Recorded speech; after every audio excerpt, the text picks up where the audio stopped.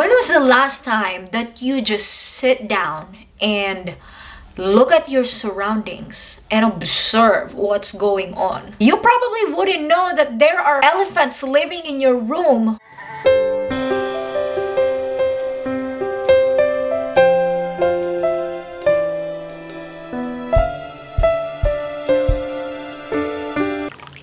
Hello, good morning, good afternoon, good evening, wherever you are in this world. We are here again for another Coffee with C. Our topic from today is from our friend Motivation, and here it is. Coffee with C. Thanks, sister. Can you make video on a topic related to mobile addiction, a burning issue? Sure. Not only we are going to talk about mobile addiction as an issue, we will also talk about steps on how to avoid it or how to lessen mobile addiction. So let's begin. How many times you check your phone in a day? Have you been in a park where all the kids are playing but the parents are on their phones? Like this? Like this? What about this? What about at a dinner table? All the children, or not just children, but even the parents are on their phones scrolling while eating. Like this. People are becoming zombies where they are just mindlessly scrolling on their phone. Alright, I can hear you. See, I don't want to miss out on what's going on. I don't want to miss out on what's going on in social media in my friends' lives. And if I don't have social media, what am I gonna do? It is so boring. I am extremely bored. I have nothing else to do. Sure. When was the last time you walk outside and ride a bike? When was the last time you play ball or hang out with friends? When was the last time when you actually enjoy your meal without you scrolling on your phone? And when was the last time that you actually have a conversation with someone eye to eye and just enjoying fully the conversation without the micro interruptions from your social media? Okay, you don't have to answer that now. We are going to talk about 3 steps. How can we minimize this addiction? Number 1, find something that interests you, because you will be able to divert your attention from social media and do the things that truly interests you. Do something that you love, that you forget your phone. If you love playing basketball, or if you love swimming, if you love working out, you will be able to do that without you constantly looking at your phone and scrolling mindlessly. You would enjoy the time, and the time will go by so fast because you love playing ball, you love swimming, you love exercising.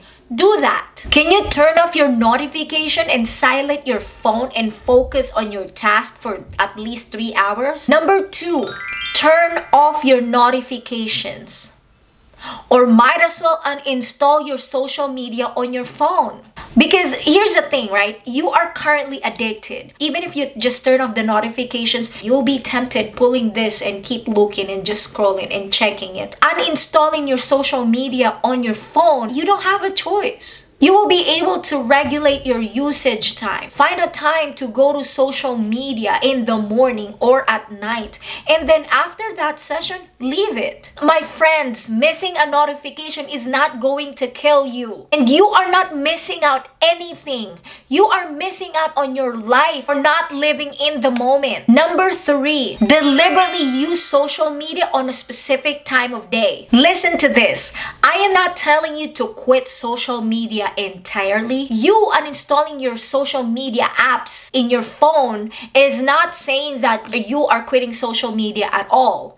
You can come home and go to your computer or even in your smartphone when you are on your social media session. Treat social media like watching Netflix or playing video games. There are just specific times in a day that you do those things. You don't watch Netflix at a park. You don't play video games while you're at a dining table. Treat social media as just part of what you do. I am not against mobile phones.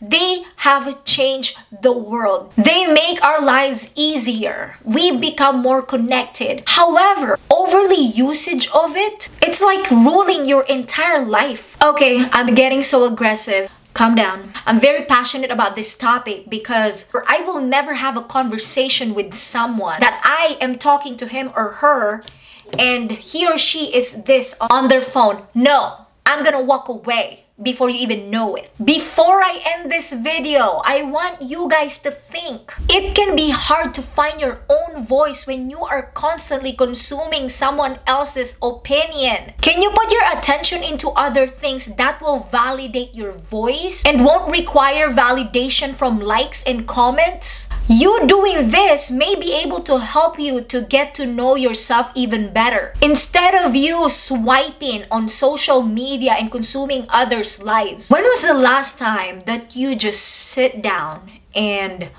look at your surroundings and observe what's going on? You probably wouldn't know that there are elephants living in your room. When was the last time you sipped from your cup of coffee without your phone in the other hand? When was the last time you truly have a meaningful conversation without any interruptions from your mobile phone? When was the last time you eat at a dinner table enjoying your meal without you scrolling on your phone? When? Maybe if you do all these 4 steps, you get to experience some of those again. Keep your requests, your topics, comment down below.